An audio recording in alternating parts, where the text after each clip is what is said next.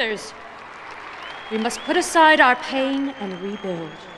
We lost our sons, our husbands, and our fathers, and I feel their absence as much as any of you. But we must face the reality that throughout history it has been fathers and husbands and sons who have perpetrated crime, war, and devastation. And now, with the technological means of annihilating themselves at their disposal, they've done exactly that and unleashed upon the world the greatest collective sorrow ever known. There's a reason for this. A genetic predisposition toward violence. Did you ever ask yourselves why virtually every inmate on death row was a man?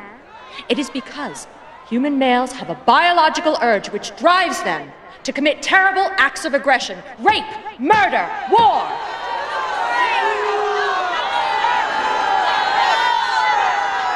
But this last terrible act has provided us with an opportunity, a chance to rebuild for our daughters and our granddaughters a world without crime, without violence, without war.